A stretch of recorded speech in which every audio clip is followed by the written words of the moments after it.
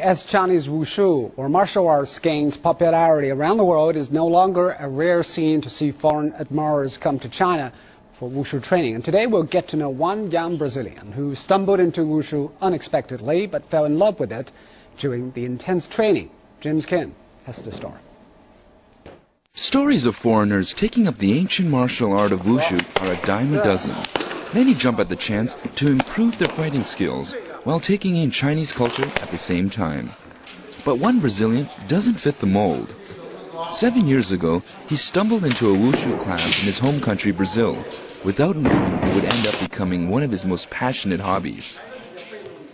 Well, actually it was a funny story, because my brother, he was really shy, and my mom asked me to go with him to Wushu classes.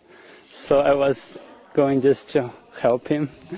And he's not training anymore, and I'm still training. Lucas isn't your typical Wushu artist. Compared with his Asian classmates, he's not as flexible. But that hasn't hampered his passion.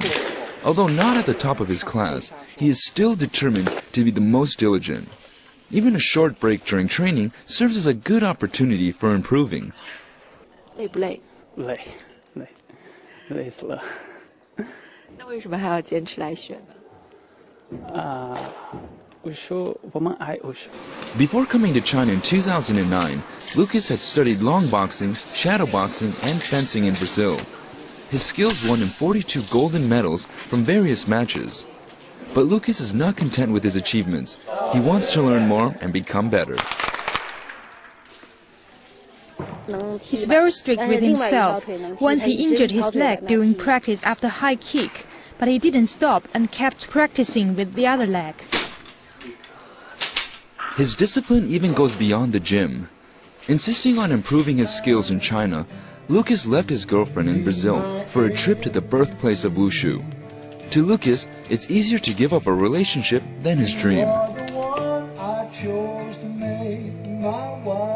Sometimes I think I'm not going to be able to achieve Chinese level, but like giving up is harder than keep going on. Originally planning to return to Brazil after finishing his training in China, Lucas found himself in love with his country and could not bear leaving. He has started learning Chinese and is planning to further his study as a graduate. After graduation, he hopes to land a job in China and stay for good. James Kim, CCTV.